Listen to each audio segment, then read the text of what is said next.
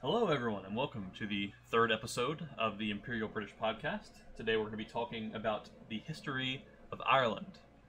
We'll get into the actual introduction to the podcast in a moment, but before we get into the podcast, there's something I want to talk about. The actual discussion today is on the history of Ireland, but we'll have another one in about a week's time, where Assassin and I are going to discuss the policies of the Home Rule League, because that's what today is about. It's a discussion because we want you to know the history of the Irish should be a clear indicator that you need to support the Home Rule League. And specifically, we're going to talk about the atrocities the English have committed against the Irish. And we hope that that leads you to supporting Home Rule.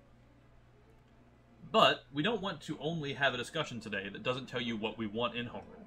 So before we begin the actual podcast, I'm going to go and just discuss a moment about Home Rule, the Home Rule League, and our policies that we support.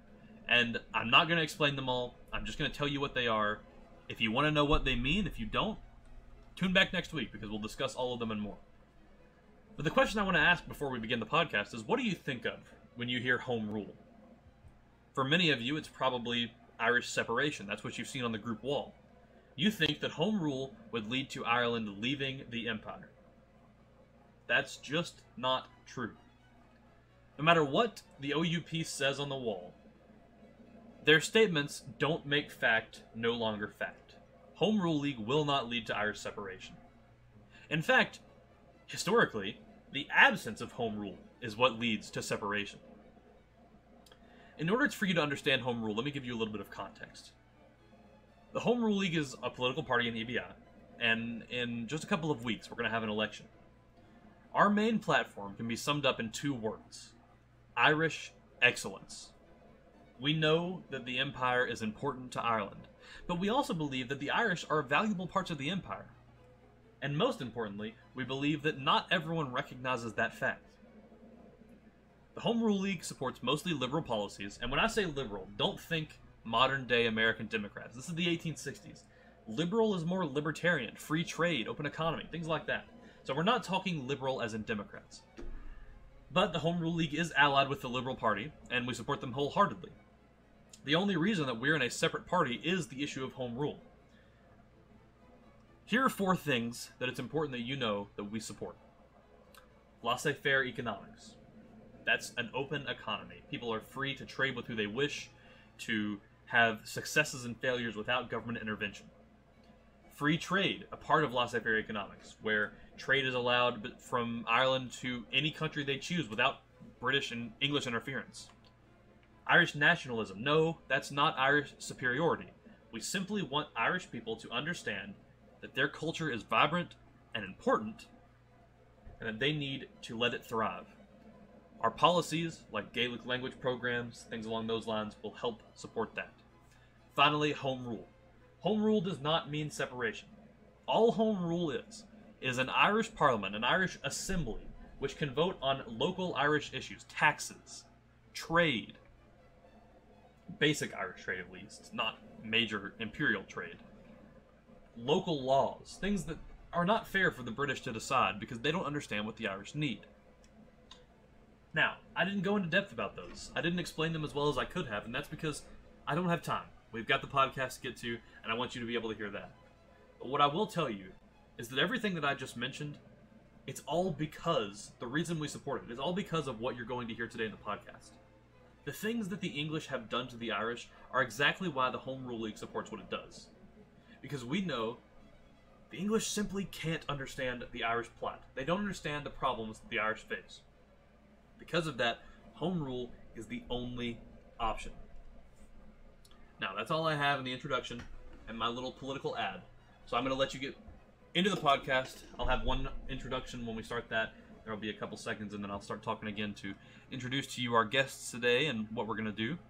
I hope you enjoy it, and I hope that you'll tune back next week. This isn't just a political ad. This is a real historical lesson. This is something that really happened. And I think it's important to know, because the British are not squeaky clean. Their record is certainly not. And the Irish received the brunt of a lot of that treatment. So my hope is that once you've heard this ad and once you've heard this podcast, you will support the Home Rule League and that you'll vote for them in the EBI election, because Home Rule is the only way to treat Ireland fairly. Hope you enjoy the podcast. Thanks. Alright, hello everyone. We're back with I suppose this is probably episode 3 of the EBI podcast. I don't really know. I don't know if it's fair to have the podcast with only my political party, so maybe we'll have some of the other, the Orange Unions come on later. But in today's video, I have Assassin and Germany to talk about basically the history of Ireland. We're going to talk about pretty much from the very beginning of Irish and English relationships, or relations, and head all the way down until up to about 1860, which would be modern day for the Home Rule League. And then we have Germany here to ask any questions. We figured that a lot of you might have questions, so he's going to ask any that he thinks of on the spot. So we're going to start with that. Not sure how long this will end up being, but hopefully we will get everything set up and get everything done, and it'll be good. So let's go ahead and unmute, and we will get back to talking to them.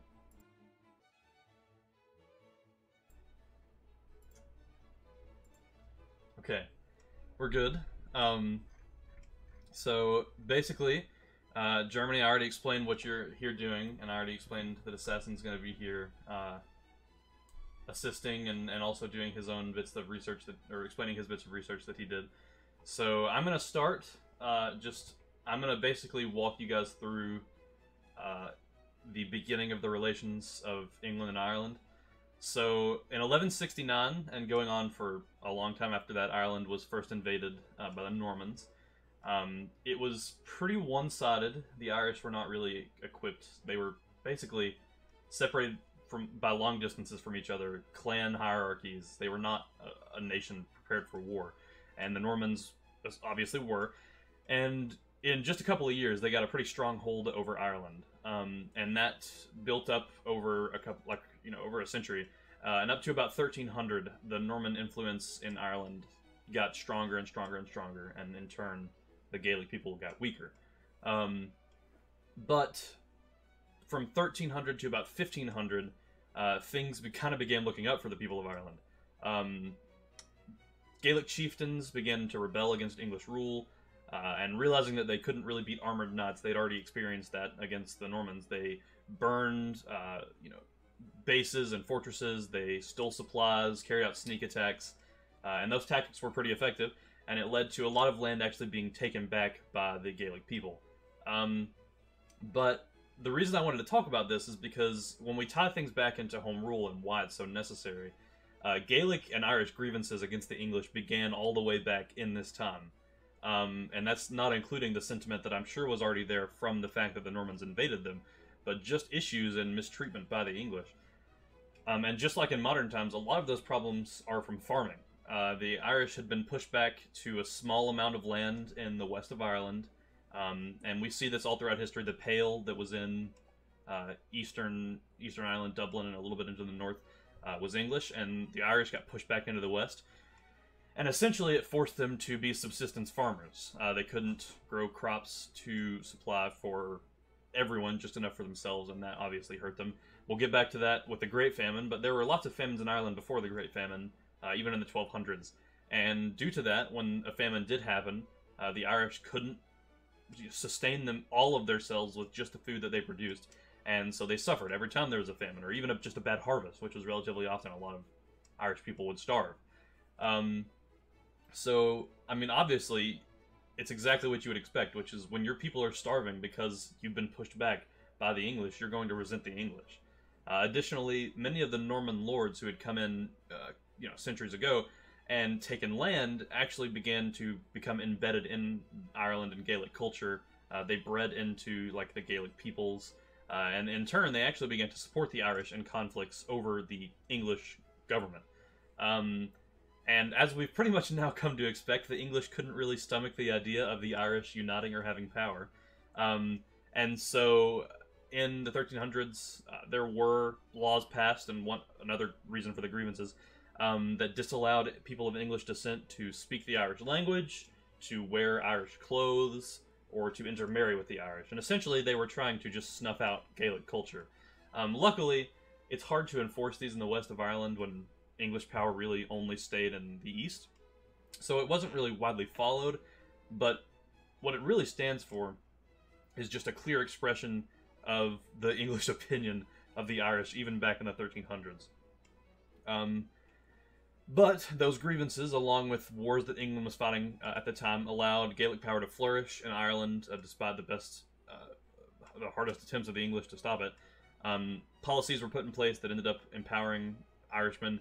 It happened in most of Ireland, except for, as I said, the Pale, which is mainly the land around Dublin, the southeast, but it does go a little bit to the north.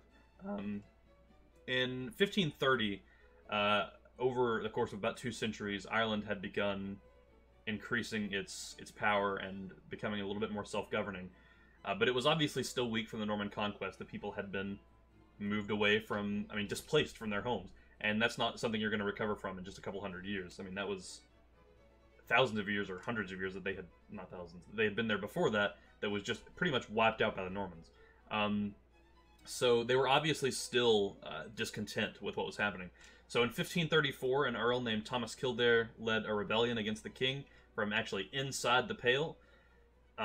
Unfortunately, the rebellion failed, or fortunately, I suppose, from some people's views, but unfortunately, the rebellion failed, and in fact caused the king to spend more time looking into Irish issues, and this is where things really started going worse and worse and worse for the Irish, because the Pale was pretty much the only place where English law was actually enforced, and although technically all of Ireland was under English control, it wasn't really looked after, but this turned King Henry VIII's eyes towards Ireland, officially declared King of Ireland by the Parliament in Ireland, in an attempt to restore some of the authority lost by the English over the last several centuries.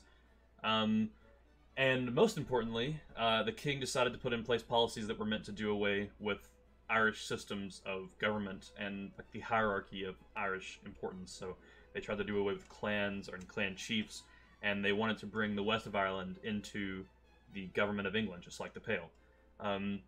It was also, around 1530, the first time that English titles were ever granted in Ireland, so very obviously trying to assimilate Ireland to basically just be English. And you're going to see that over and over and over and over again throughout this entire lesson as we get to like plantations and stuff. It's very clear they were just trying to do away with Gaelic culture. But of course, as monarchs change, policies change. So after Henry VIII's death, complications arose. First of all, it's not easy to centralize the government of Ireland. Most of the Irish were still, or the Gaelic people were still very anti-England, especially in the West. So there were a lot of rebellions in the time following Henry's death. But this wasn't for nothing, though. The Irish, even at this point, were being mistreated by the government, and it made the tensions even worse and worse. English soldiers and administrators would kill local chiefs, local lords. They would seize land from the Irish people at this point. They would just, it was awful for the Irish. And in order to pacify the Irish, who were still trying to revolt, the English instilled martial law in a lot of places. So, they would garrison English troops in rebellious areas and essentially give them the right to execute people without trial. So, as you would expect, this angered the Irish even more. And this led to the beginning of plantations.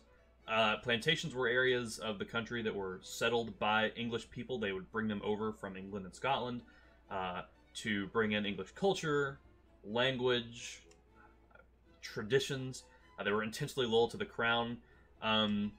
As I said, you're going to see this again and again. It was there to snuff out Irish culture. And we'll talk about a specific plantation in a little bit. The English pretty much knew that you're not going to be able to subjugate the Irish if they still had a will to fight and a culture to believe in, so they pretty much moved to slowly destroy that. And over the following years, their work was efficient. Ireland was slowly, and effective, I should say. It was slowly being brought under English rule. Plantations grew stronger, English culture essentially on par with Irish culture. And freedoms of the Irish, and the Catholics specifically, were restricted even more as the English power grew. James I barred Catholics from any public office. As you'd expect, this made people angrier and angrier, and that led to the Irish Rebellion of 1641. They wanted about exactly what you would expect in a revolt. Reversal of the plantations, send them back to England, more self-governance, the governance they had in the 13 to 1500s that had been taken away. So as the rebellion continued, support grew on both sides for war. The people on plantations were killed, and because of that, Protestant Irish and the Englishmen there began to support the war. And the Irish obviously supported it, and the Catholic Irish supported it, as it was one of the first real major attempts to reclaim their homes. And over the next 11 years following that, there were several civil wars fought by the Irish. Eventually, in 1647, the Irish caught a break and won a major victory. But after winning that victory, the Irish split, essentially, because they weren't sure what to do. So factions began to form. And I'm dumbing all this down because the war is not as important for this discussion as the atrocities committed. So obviously there's lots of intricacies of what happened. But essentially, factions began amongst the Irish, and it allowed the parliamentarians, the English, who were led by Oliver Cromwell, to mount an invasion of Ireland. And Cromwell is a really important part of what we're going to talk about, and I think Assassin prepared for that better than I did. So I'm going to let him talk about Cromwell and his invasion and the treatment of the soldiers. So, Assassin, if you want to go into that for a couple minutes, I think that would be good. So I didn't do too much research on the actual war itself, but what ended up happening is this Irish rebellion became a part of a much larger war in England, which was the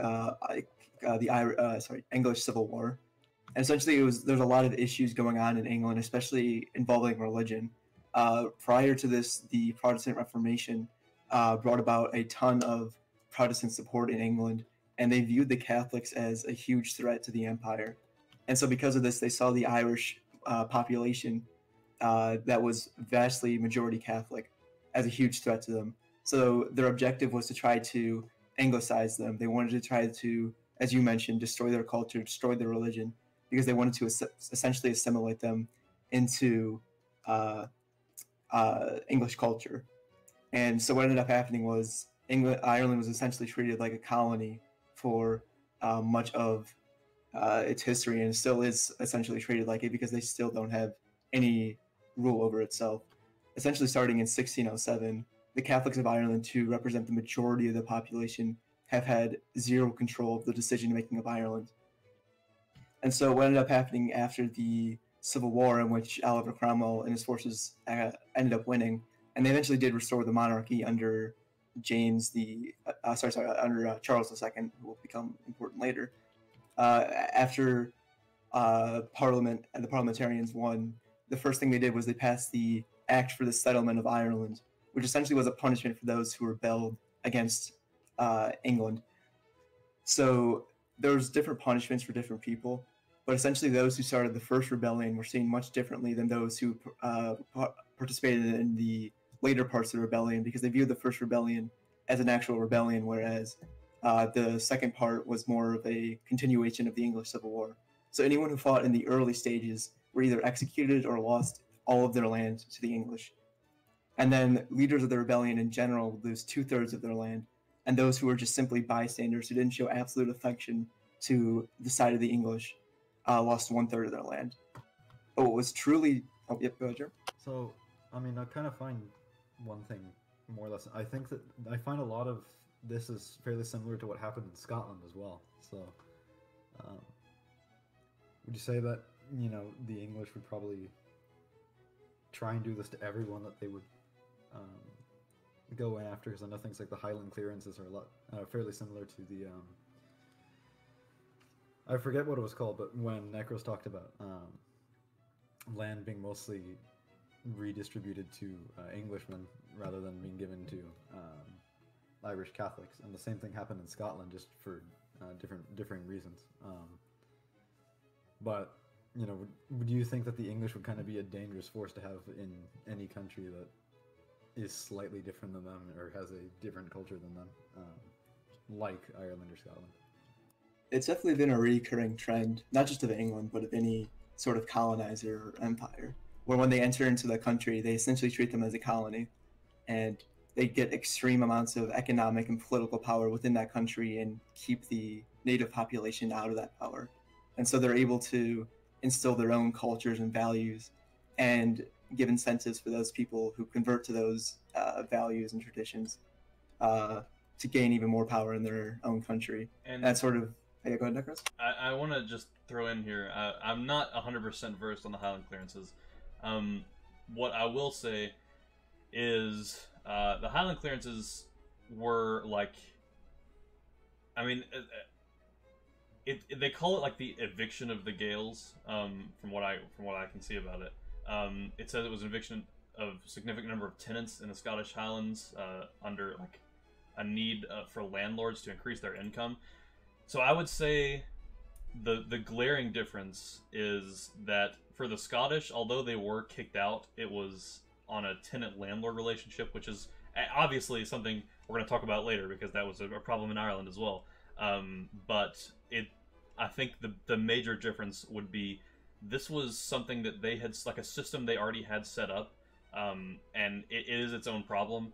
But I would think that for the Irish, it wasn't a landlord kicking you out of land that you had, rented from him. This was your family and clan has owned this land for hundreds of years, but because we don't like your religion and you rebelled against our oppressive policies, we're just going to take it from you and give it to Englishmen. So Germany, you are right that the English are dangerous neighbors to have, but I think that specific circumstance, it's probably a little more intense for the Irish, but that's also probably because Scotland at this point was already under a stronger rule by the English. So I have no idea what happened to Scotland when they were in the same, I don't know as much as I probably should about Scottish history, so I can't tell you when they were at the same point as the Irish were, where we're talking about, if that same thing happened to them with losing their lands then. But this specific instance, I would say that it's probably more intense for the Irish, but from the same issue with the English, if that makes any sense. But yes, I do see what you're talking about. But sorry, Assassin, you can continue. So actually, it's a good point, a good timing to mention the tenant system, because the act that I just mentioned essentially created the tenant system.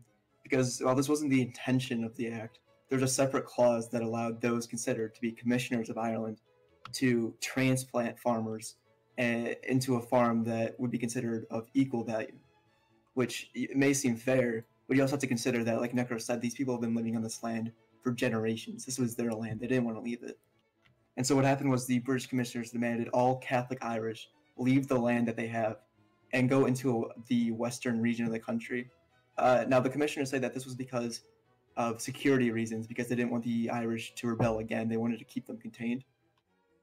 But it's also worth noting that this western part of the country that they were forced to, on threat of death, mind you, to leave to was a very, very poor region of the country. And so this is where this act and this clause is where we start seeing insanely major land loss by the Catholics to the Protestants. And so what ended up happening was the Catholics who were working that land, they didn't want to give up their land. They didn't want to leave. They didn't want to move. So they just ended up becoming tenants to the new owners. And this tenant system, we'll definitely get into this a lot more later, but it was horrible for those who lived in it. It was absolutely oppressive and poverty-inducing, and is one of the biggest causes of poverty in Ireland. And so just to put this in perspective, before the Cromwell invasion, Catholics held the vast majority of land in Ireland, around 60%. But now, Catholics, by 1688, own just 22% of the land. So now, following off of this, like I said, the monarchy was restored by Charles II, though Assassin, this was with a lot more parliament control. Assassin, stay where you're at. I want to add in a couple of statistics as well about Cromwell, and then I'll let you continue on to Charles.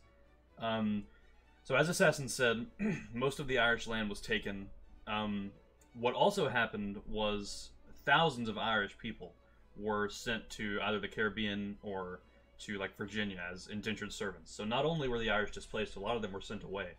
And the statistic I really want to get in, and this is the reason I stopped Assassin, is because it's calculated that about 600,000 people died in Ireland between 1641 and 1653, and they say that about 2/3 of those deaths were civilian.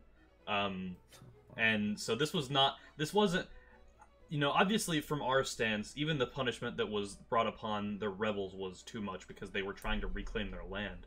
But this wasn't just punishment from the rebels. If you want to say that that was justified, then I disagree, but you're allowed to say that. But this wasn't just the rebels being punished. This was, like I said, 2/3 of 600,000 deaths were civilian. This was obviously a calculated attack, not just against Irish rebels, but against the Irish. The other statistic I had was exactly what Assassin said, that they lost a major part of their land. So I just wanted to throw in that one statistic about how many people died, but you can continue down to Charles and stuff. Yeah, and actually going off that, like Necro said, while the original act and goal was to punish the rebels, the act that I just mentioned, where all of the Catholics were forced to go to the western part of this country, this didn't affect the rebels. This affected every single Catholic landowner, which is just unbelievable. But going off of this, yeah, like I said, the monarchy would eventually be restored. But of course, they had much reduced powers because the parliamentarians won the Civil War and wanted to keep the monarchy in check. And so it was restored with Charles II. And he was actually, I think Necros has a bit of research on the actually pro-Catholic policies that happened during this time period, because also his brother, who would succeed him, was also openly Catholic, which is very interesting. But of course, this reign was very short-lived, and because there was a lot of tension going on at this time period because of religion, because of Catholic threats, and the monarchy was seen as not doing enough to curb the Catholics, among many other reasons. But just for the point of this video, well, we're just going to mention that part. But the Glorious Rebellion of 1688 was sparked, and it ended up it started the William Night War, which puts William of Orange to the throne, who was very much in favor of the Protestant demands and very much against the Catholics. Sort of like in more Necros's camp, I imagine that at some point in English history there were Catholic monarchs. Did they have any? Did Irish Catholics have any different treatment under a Catholic English monarch, or were there no English monarchs that were Catholic? Or So there were English Catholic monarchs, and as Assassin said, even James II, who was the one that was overthrown by William and Mary, was Catholic. And so, and I should mention, we talk about Ireland because the Irish were mistreated, and we talk about Catholics because Catholics were mistreated. So the Catholic Irish were the most mistreated.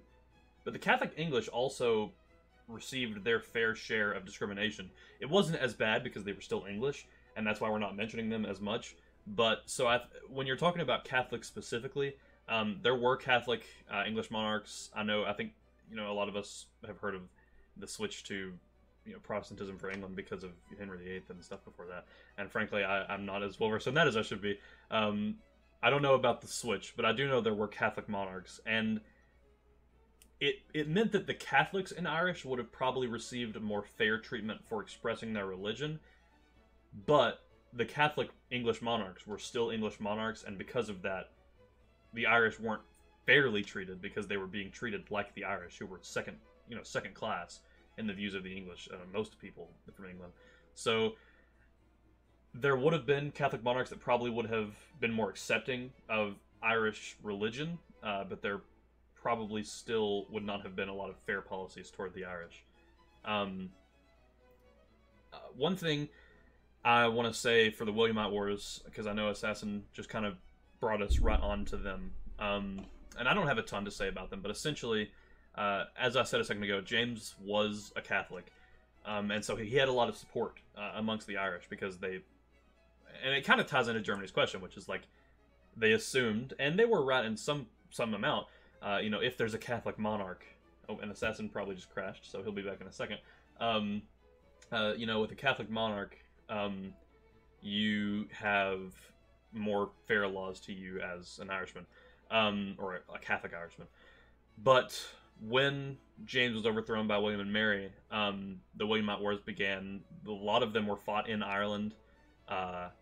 Most Irish people fought for James. Most Catholic Irish people fought for James. But the smaller section of the Protestant Irish, who were mostly, at this point, they were in the Pale still, but a lot of that was in Northern Ireland as well, kind of in Ulster and that area.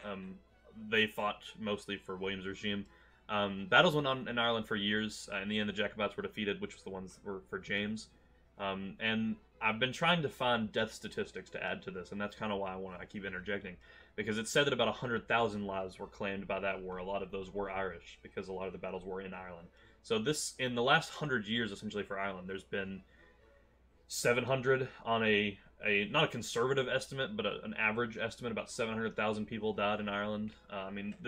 It's the Great Famine was awful because a lot of Irish people died, but it's not like that's the only time where a lot of Irish people have died because of British issues or English issues. It's a pretty common occurrence, it feels like. And then if I'm going to continue a little bit into what went on next. And so Ireland, as Assassin said, began to come back under the crown. The Parliament of Ireland, which had existed for a long time, but was existed and controlled the Pale, so it was an English system. It was just by Irishmen at that point. The Parliament was majority Protestant. In fact, it was completely Protestant. Catholics had been banned from holding office years before that. In 1727, Catholics were essentially completely disenfranchised. They couldn't vote, they couldn't hold office. So in that time, and for a long time before, the Parliament had been set up. It's a similar assembly to what Home Rule is asking for, in the sense that it was, an existing Irish Parliament that was somewhat separate from the English Parliament. Despite that, and I wanted to talk about this because I feel like this could be an argument that gets used by our opponents. When the Parliament of Ireland existed, there was still a large Irish push for separation. And so I feel like our opponents might say, well, you had Home Rule once before, and they still wanted to be separate. So that's obvious proof that the Irish are going to want to separate when we get Home Rule. And I would just like to point out for that the Irish, despite not being treated completely fairly today, were treated much worse at that point, even just in the 1720s than they are now, and where we are in the group, which is the 1860s. It was, there were no Catholics in the Irish Parliament, which is a majority of the people. So they were not only were they not fairly represented, they weren't represented. So when we have Home Rule, and they couldn't even vote. So they couldn't vote, and they couldn't even vote to elect the people who they thought might be a little more fair to them. It was simply the Protestants. So the separation was still being pushed for because the Irish were still being abused. Home Rule is useless if half of the people inhabiting the country can't vote or be fairly represented. And that's the difference of Home Rule that we want today, and we'll do another video later where we talk more about what we want with Home Rule. But it's definitely a separate issue. As the Irish are being granted more and more fair treatment, and we're going to keep pushing with the Home Rule League for fairer treatment for the Irish and for Catholics, Home Rule will be a viable option because all of the Irish will be able to be represented. But I also talk about the Irish Parliament to lead to the rebellion of 1798. Once again, Irish citizens came together in an attempt to reclaim their rights, eventually beaten by the British government. And once again, I point this out because after the rebellion, all that happened was the death of a lot of Irish people and the English government's attention being turned toward Ireland once again. Obviously, Ireland, once the Commonwealth had ended under Cromwell, and that was changed back to the monarchy, Ireland had gone back to following the monarchy as well. But it really doesn't make sense for the English to focus on Ireland when there's still issues with the monarchy in England as well. But that kind of gave Ireland some reprieve, although there was still obviously lots of infighting and war and things along those lines. But this, in 1798, this rebellion really focused the attention of the English on Ireland once again, and they realized we still have not subjugated these people who we've tried so many times to get rid of all their morale. And so in response to the rebellion, even when the Irish were beaten, the British found a lot of participants of the rebellion, executed them, torturing them mercilessly before, and that's not just speculation, it's widely known that they tortured them before executing them. And further, in response to this rebellion, the little bit of self-governance that Ireland had was removed after January 1st, 1801, which was the Act of Union. Essentially, what happened was the Irish Parliament was bribed and threatened into voting to abolish itself and essentially put the Irish completely under the control of the English Parliament. Now, the Irish did get MPs in the Parliament in Westminster, but it's just not the same. You don't have... There's not even a facade of self-governance if you're not going to allow a parliament. And so that was what this was. It was basically saying, you've revolted too many times. We're not going to allow you to even act like you're making your own decisions. You're just ours now. Now, it's important to point out, a lot of Irish Catholics actually supported the Union. Because under the Union, it had been promised that they would receive emancipation.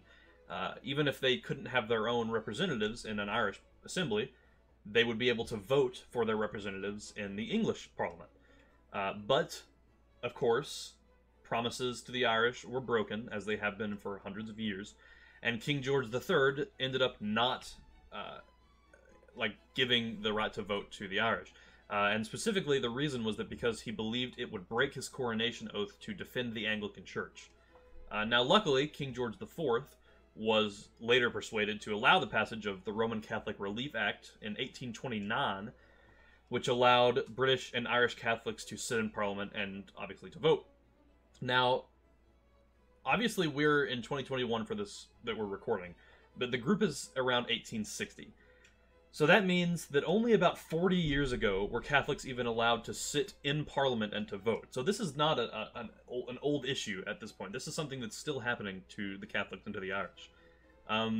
Specifically, in 1829, the first person I want to point out is Daniel O'Connell, who was the first Catholic MP to be seated in Parliament since 1689. So that's a massive amount of time for Catholics to not have had any ability to sit in Parliament. O'Connell also mounted a campaign for the repeal of the Act of Union and restoration of Irish self-government, but obviously we know that failed. And discrimination against the Irish and against Catholics didn't just end when they could hold office.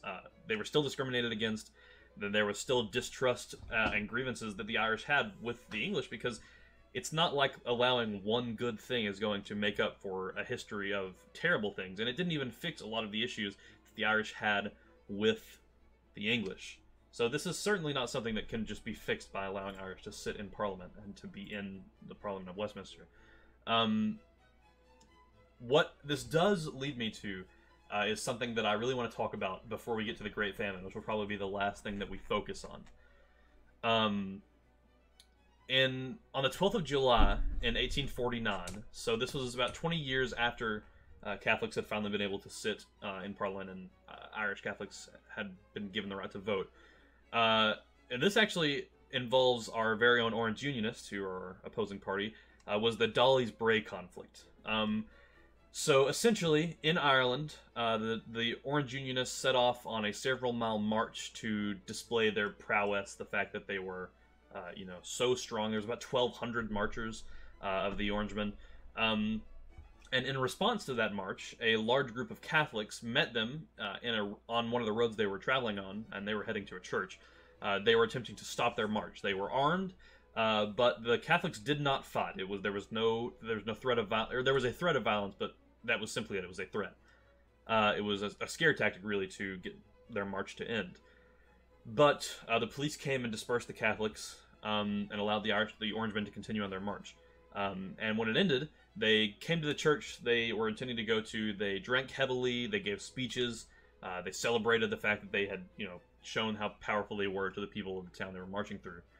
And after that, they decided that they were going to do the same exact march they had taken to get to the church back to their homes, which was several miles. Once again, the Catholics were waiting in the road for the Orangemen to attempt to scare them off. Now, there was a shot fired. It's not written who fired the first shot. I don't know who fired the first shot, and I'm not going to make guesses. But what did happen was each side started shooting at each other. And right here, I really don't think there's any blame to be given. Obviously, the Orangemen weren't doing anything inflammatory other than showing off their existence and their power that they had in that area. And the Catholics they were trying to scare them, but they weren't provoking them.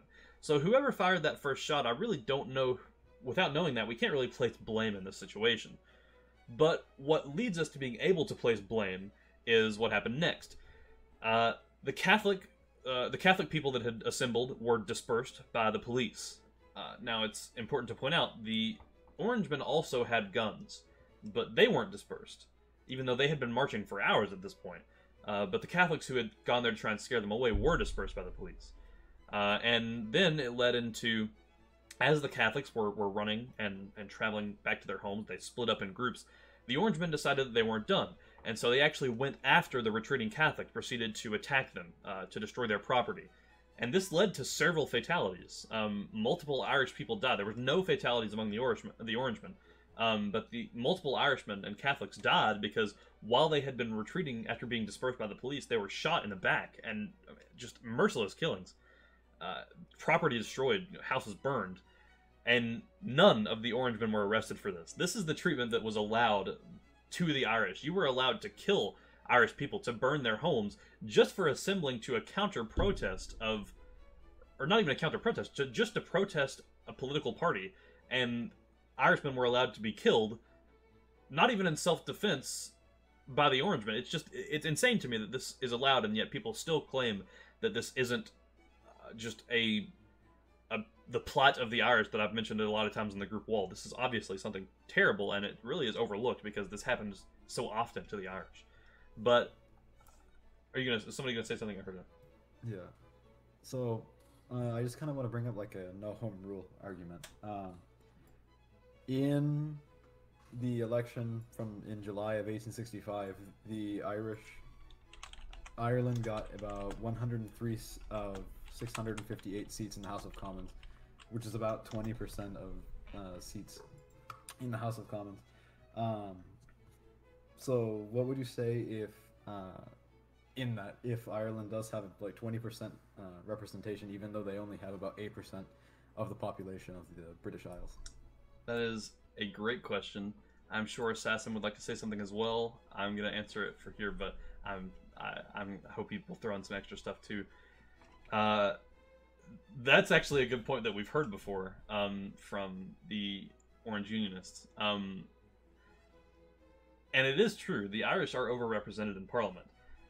And I can see how that is considered unfair by the Orange Unionists and by the English and Scottish. So what I would say to that is the fact that the Irish have 20% representation when they should only have 8%, and yet still the laws of the country are pointed and working against the Irish, is really an indication that it doesn't matter the amount of representation the Irish have. If they can't make laws for themselves, it's ineffective to give them representation in Westminster. So let's say there's two possibilities. You either give the Irish 51% of Parliament, you allow them 51% of the seats, and at that point there will be fair laws for the Irish. Because the English and the Scottish, and the Welsh even, although they're pretty much England, the fact is, on Great Britain, the island they're on, they have a lot of the same issues. Scotland is happy and subjugated under English rule. The issues they face are the same, and therefore the laws that sustain them are the same. The Irish have different problems, mainly because of the treatment they receive from the English and the Scottish. And so different laws need to be made to be fair for the Irish. But because those aren't the problems that the Irish face are not faced by the Scottish and the English. I know that it may seem like that's not true because they're so close and there's only the channel that separates them, but the fact is the laws that they need are different. And the English and Scottish don't care. And it's not like that's a fault of their own. You're going to want laws that help you and your group. And the laws that help the majority, the English and the Scottish, are not helping the Irish. So the only way to have fair laws for Ireland would be to either give the Irish 51% of the seats in Parliament, and of course we know that's not fair. That would be absurd. It would mean that there would be no fair laws for the English and the Scottish. But if you don't do that, there's no way to make fair laws except through home rule, because what that will mean is the representation of the Irish in the Imperial Parliament can go back to being 8%.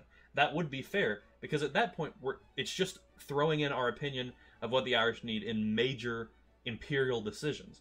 Because in the home assembly, in the Irish assembly, the issues that weren't being addressed by the Scottish and English, Irishmen know how to address them because they know what they need.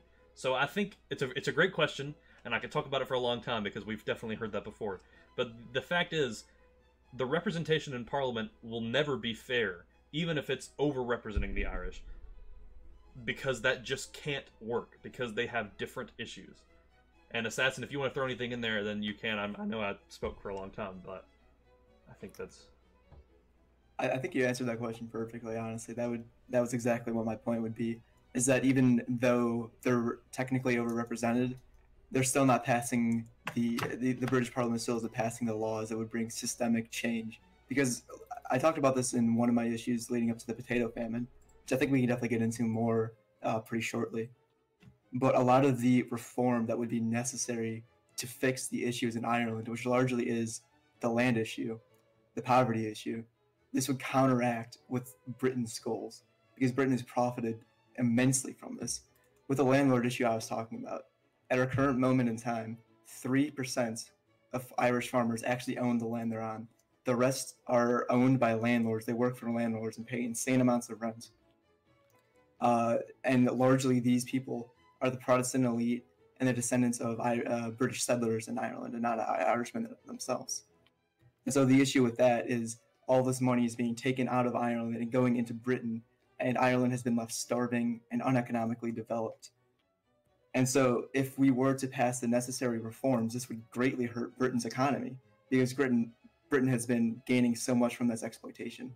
And so unless we do get home rule, these large reforms that Ireland does need simply won't pass. And going off of the question as well, sorry, I didn't mean to cut off that. It also should be taken with a grain of salt that the northern part of Ireland is largely controlled by the Protestant elite, and they've been Protestant ever since the establishment of a very large plantation in which the land there was stolen from the Catholics and then made into a giant Protestant plantation. It's a very long story there.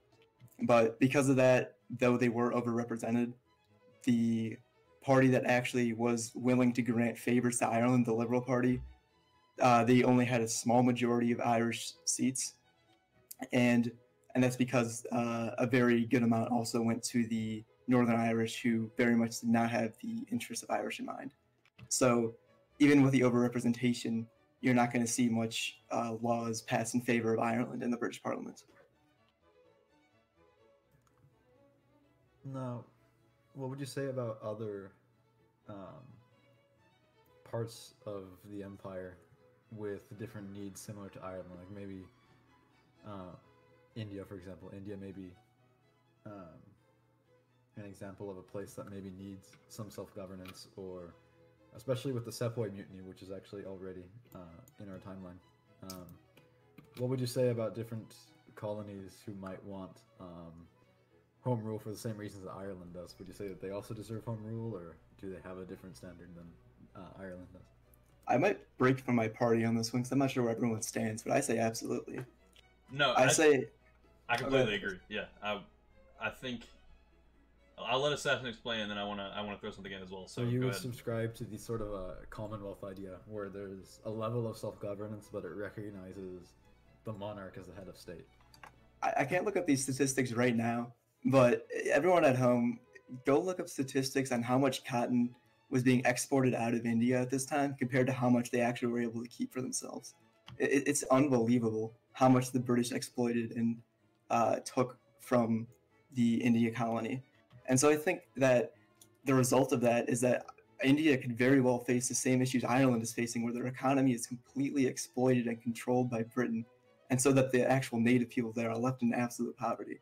And I think the more that happens, people want to bring up the issue of separation and hostility towards the British. Of course, that's going to happen more if you continue to exploit their population.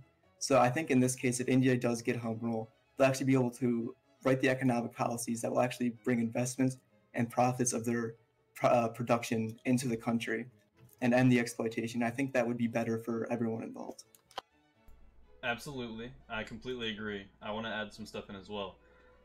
First of all, I think most of us, at least that I've talked to in the Home Rule League, tend to agree, especially because, we've aligned ourselves with the Liberal Party, and one of their things is greater autonomy for all of the English colonies and things along those lines.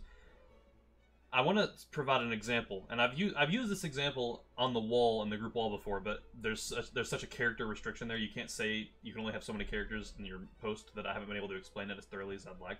So this is actually a good chance to do that. And that is that I think this kind of follows with what Assassin said, which is that you're going to have people want separation when you treat them so terribly. And when you don't grant home rule, it actually leads to a greater want for separation. And the example that I'm continuously using for that is the American colonies. I mean, take a look at the fact that the situation of the Americans was a lot like the one we're having. Obviously, the mistreatment wasn't exactly the same because they hadn't been in the colonies for that long. But the colonists were in a different place than where Parliament is. The distance was greater, the issue is the same. Parliament can't fairly represent what they don't understand. And they don't understand the needs of the Irish, and they didn't understand the needs of the Americans. Because it's just a different experience to live there, and they've never experienced that, so they don't know. The Americans had the experience that they did. They recognized that they needed some amount of self-governance, or at least fair representation, and they didn't get that because Parliament didn't understand. They thought they were doing what was best, and that's part of it as well. The treatment of the English to the Irish has been absolutely awful. But a lot of people in Parliament think they're treating the Irish well when they make some of these laws. They think that it's assisting the Irish. Now, most everyone, I think, generally realizes that what they're doing is furthering the goals of the British. But there are some people who make these laws and don't realize that they've failed to make laws that help anyone but them. And that happened to the Americans. The laws that were passed hurt the colonists, helped England, and the colonists got angry with it. And eventually, we all know what happened. The rebellion in 1776 led to exactly what England doesn't want, one of their colonies becoming independent.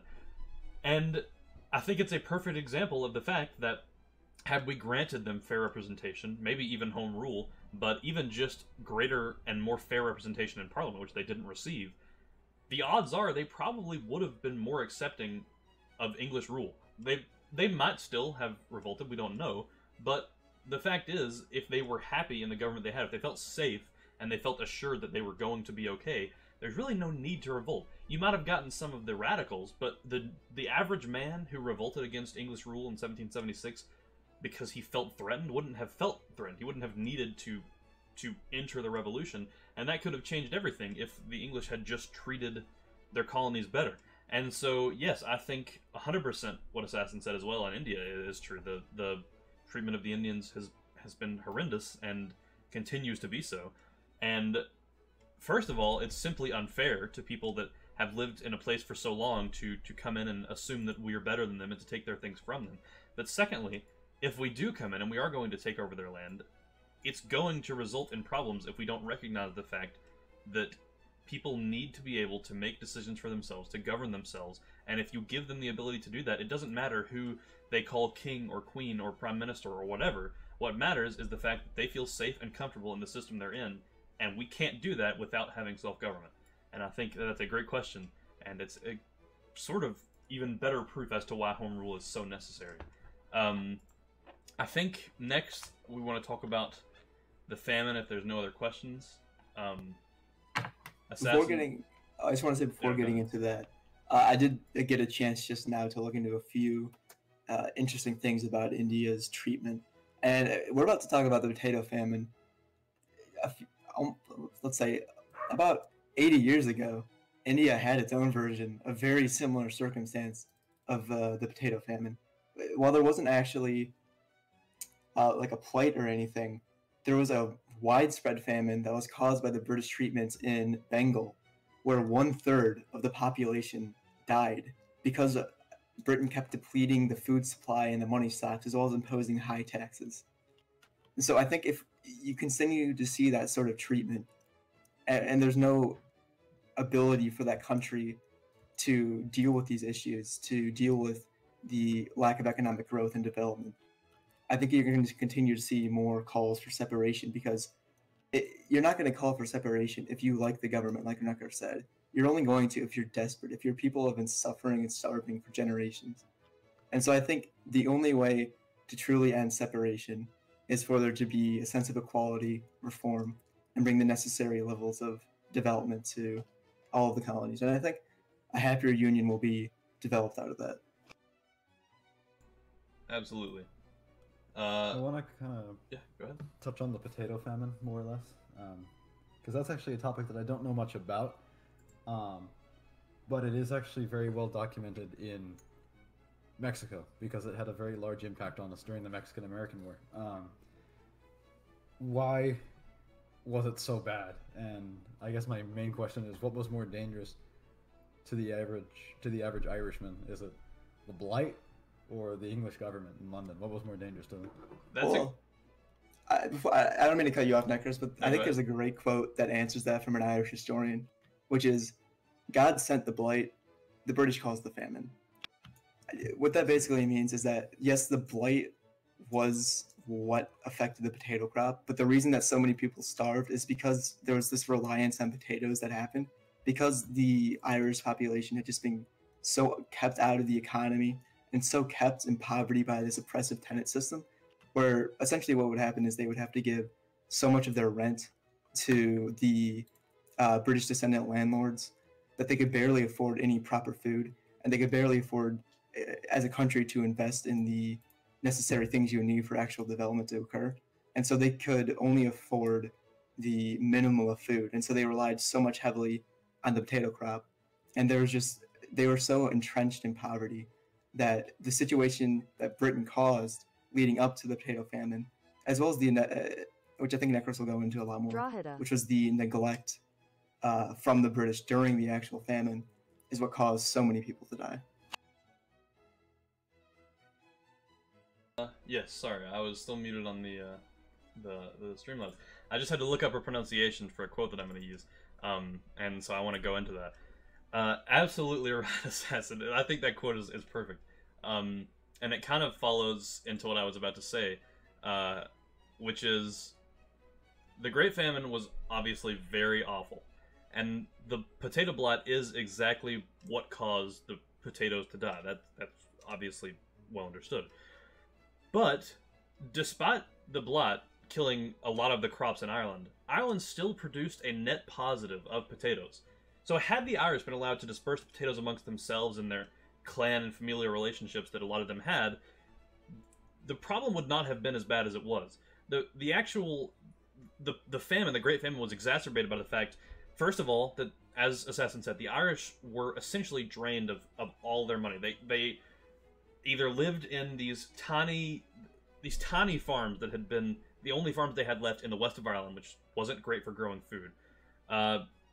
Tiny small amounts. And also, it should be pointed out, it was a tradition to give sons equal shares of a farm when their father died. So this meant that pretty much every generation with multiple children, the size of these farms was getting smaller and smaller and smaller. And as I mentioned earlier, at this point, none of the Irish were farming to make money. This was subsistence farming. This was to stay alive. And the fact is, there was nothing else to grow but potatoes. They couldn't afford to buy food for themselves. As Assassin said, that was out of the question. They gave all of their money to the English. So they couldn't afford to buy food. And they couldn't spend the time to grow other crops. You can't grow an entire garden on a small tract of land that's going to feed your entire family. It's just... You couldn't do it. The amount of land that they had to grow on, it was too small, it would take too much work. And so what they did was they grew potatoes. Potatoes were high on carbs, easy to grow. They don't have to have a lot of work. They grow pretty much wherever, as long as they're planted and have water. And they could feed an entire family very easily. So most Irishmen grew them. So when the blight hit, they lost the only crop that they had to sustain themselves. And this is where I was getting into what I said a minute ago. A lot of the crops were ruined, but as I said, they still produced a net positive. And this is another cause that the English had to make the blight worse, and this was the other one I wanted to get into, which is most of the potatoes grown by the Irish were exported to England. So yes, and this was something one of the Irish Unionists said a couple days ago, was that, well, the blight also affected Scotland, and, it wasn't as bad for them, so, how could it be that it was so bad for the Irish, and whatever it was, his argument was, is, yes, the potato blight did affect Ireland, or England and Scotland. But they also had the money to buy other food. They were able to grow other crops than potatoes, and so their people simply did not starve. If they did, it was in the thousands. The Irish could only grow potatoes, and yet the English still shipped those out to England and Scotland. So the English and Scottish stayed alive during this potato famine by eating the potatoes that the Irish needed to survive. So yes, the blight was terrible. But it was the treatment by the English that caused the blight to be so terrible. If the English had stayed out of Ireland and just allowed them to continue without these terrible policies that they had, the famine probably wouldn't have killed that many people. And so I actually found a quote regarding the famine. Reverend Dr. Nicholas McAvoy, parish priest of Kells, which is a town in like lower northeast Ireland, like in the middle of east of Ireland, said, and this is a bit of a longer quote, but it's not super long, so you'll have to forgive me. It says, "On my most minute personal inspection of the potato crop in this fertile potato-growing locale is founded my inexpressibly painful conviction that 1 family in 20 of the people will not have a single potato left on Christmas Day next." And this was said in like late October, so not a long time. "Many are the fields I have examined, and the testimony that most solemn can I tender that in the great bulk of those fields all the potatoes sizable enough to be sent to table are irreparably damaged, while for the remaining comparatively sounder fields very little hopes are entertained in consequence of the daily rapid development of the deplorable disease. With starvation at our doors, grimly staring us, vessels laden with our sole hopes of existence, our provisions are hourly wafted from our every port. From one milling establishment I have last seen not less than 50 dray loads of meal moving on to Drogheda, thence to go to feed the foreigner, leaving starvation and death the sure and certain fate of the toil and sweat that raised this food. For their respective inhabitants, England, Holland, Scotland, and Germany are taking early the necessary precautions, getting provisions from every possible part of the globe. And I ask, are Irishmen alone unworthy the sympathies of a paternal gentry or a paternal government? Let Irishmen themselves take heed before the provisions are gone. Let those, too, who have sheep and oxen and haggards. Self-preservation is the first nature, or the first law of nature. The right of the starving to try and sustain existence is a right far away and paramount to every right that property confers. Infinitely more precious in the eyes of reason, in the adorable eye of the omnipotent Creator, is the life of the last and least of human beings than the whole united property of the entire universe. The appalling character of the crisis renders delicacy but criminal and imperatively calls for the timely and explicit notice of the principles that will not fail to prove terrible arms in the hands of a neglected, abandoned, starving people." So that was a long quote, but it's also very powerful. This man, a priest who had known these people of his town for his entire life, likely he had been preaching to them for years, is experiencing the people that he knows, and basically saying that a large amount of people will not have a single potato left in about 2 months. And not only that, the potatoes that they are growing are irreparably damaged in most farms, but the farms that do have potatoes that are actually growing well, those ones are getting shipped out to foreigners. So it's like the Blat happened, and it would have been terrible for the Irish. It would have been terrible on its own. A lot of people would have died. But it's like the needs of the Irish were completely ignored to ship out to everyone else that could possibly be affected by the famine, and simply the Irish were allowed to starve. And I think that quote was just extremely moving, and I thought it was very powerful. And the last thing I want to cover, and we're coming to the end here, and we're going to do another video on home rule and the policies, although I am going to do a little bit of covering, what home rule is going to fix for that, just to have a little bit of explaining what our policies are. Before we do that, I just wanted to read the statistics of the death. Between 1845 and 1855, no less... sorry, I started a little bit too late, I should say. During the Great Hunger, about 1 million people died and more than 1 million fled the country, causing the population of Ireland to fall by 20 to 25%. In some towns, the population fell as much as 67% between 1841 and 1851. Between 1845 and 1855, no less than 2.1 million people left Ireland, primarily on packet ships, but also steamboats and barks, one of the greatest mass exoduses from a single island in history. So, imagine the town that you live in. The town that I live in now has 10,000 people in it, which is a pretty small town, really, all things considered. And it's saying that the population of some of these towns in Ireland fell by 70%, and that's including deaths and people who fled. So imagine your town. That would mean that there would only be about 3,000 people left in my town. And of course, that's still a lot of people. But then consider the size of even the biggest places in the 1860s. Of course, places like London had millions of people, but Ireland doesn't have any major... Maybe Dublin, but most of these towns and cities were groups of families that had lived there for generations, and 67% of those people were just gone. Most of them fled, a lot of them dead, and that's simply because of the tenets and the policies of the English. Now, the reason I say I wanted to talk about politics is because I think it's important to, and you're probably going to roast me on my pronunciation of laissez-faire, laissez-faire. I still don't know what the correct pronunciation is. Laissez-faire. Laissez-faire is what I've always said. I looked it up and it was different from some people. But whatever it is, the policies are the same. And a lot of people are going to say, how can the Home Rule League support laissez-faire economics while also complaining that the Irish died from the famine? Because a lot of what people are going to see is the fact that the English didn't fairly respond to the famine. But the Home Rule League isn't saying that the English should have come in and given us a bunch of handouts. We're not saying that we're pro handout and we're still in support of allowing Ireland to have its own successes and failures. The problem is Ireland wasn't allowed to have its own failure. The failure in the famine wasn't Ireland's. If the famine had been by failed Irish policies, then certainly the situation would be different. But that's not what we're discussing. We're not discussing handouts by the government being the failures of the English. We're discussing the failures of the English being the fact that the famine was allowed to happen because of their policies. So don't take this as the Home Rule League saying that we support laissez-faire unless we're in trouble, in which case we want handouts from the British, because that's not what we're saying. What we're saying is that we would have never been in need of those handouts in the first place if the English wouldn't have butted into a system that they can't understand to pretty irreparably hurt an economy that simply did it just to benefit themselves. So I think it's important to point that out, because it can sound contradictory to complain about this and then say that our economic policy is supporting free trade and allowing successes and failures. But it's not contradictory, because the issue isn't handouts, it's why the handouts were needed. So I think that was really important to clarify, because I've heard that before. So I have sort of one more citation, or yeah. maybe.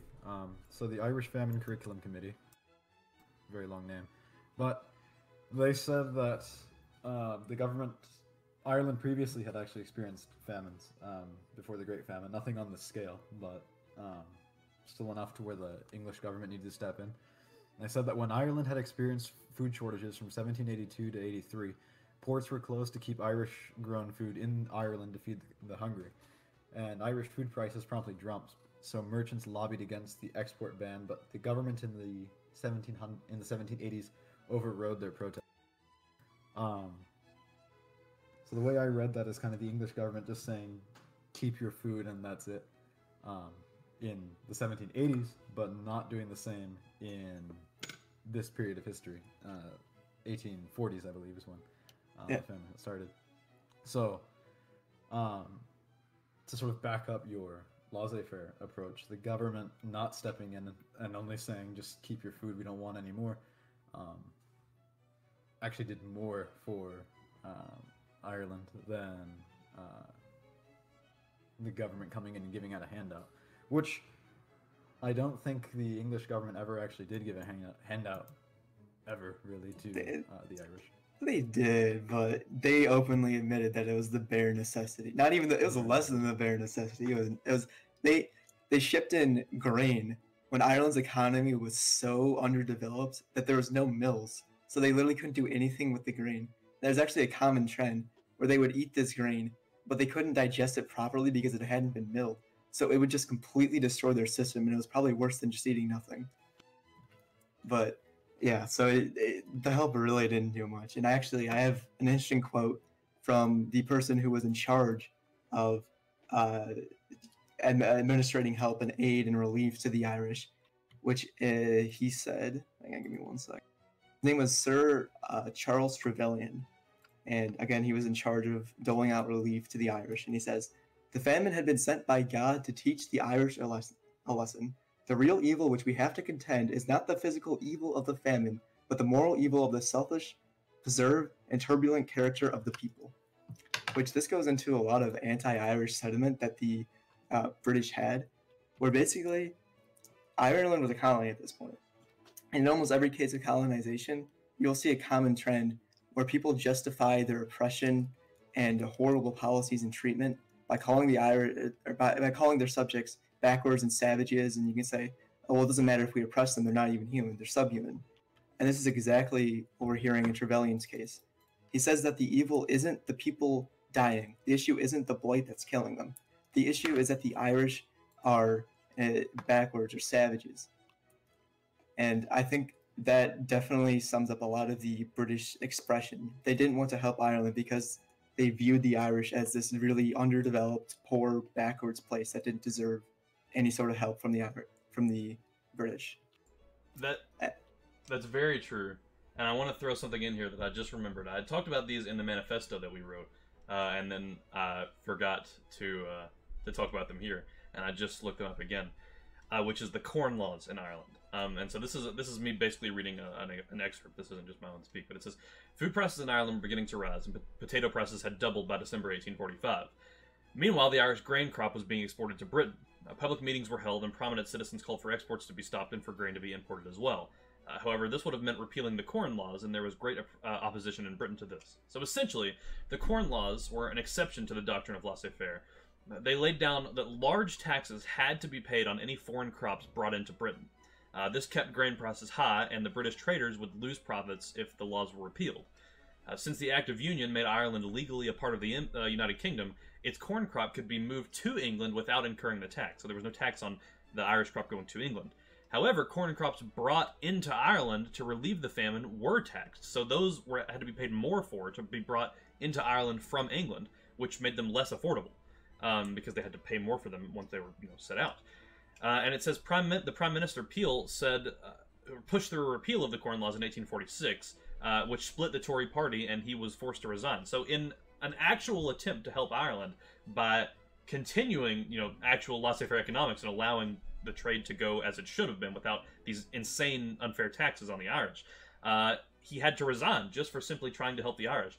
And they actually quoted him in a speech he made to Parliament before resigning. They said, "Good God, are you to sit in a cabinet and consider and calculate how much diarrhea and bloody flux and dysentery people can bear before it becomes necessary for you to provide them with food?" So Assassin is absolutely right, is that a lot of the food coming in couldn't be used, and a lot of the food that could have come in couldn't be bought because it was taxed so heavily against the Irish they couldn't afford to buy it because of how expensive it had to be. So I just wanted to throw that in there because I think the Corn Laws were a huge hurt to Ireland, and it's just another example of the fact that they were allowed to take Irish crops, send them to England, and not tax them, which meant less money was made to the Irish that it was taken from. And yet they had to pay more in Ireland for crops from England because those could be taxed. So I think that's a bit absurd.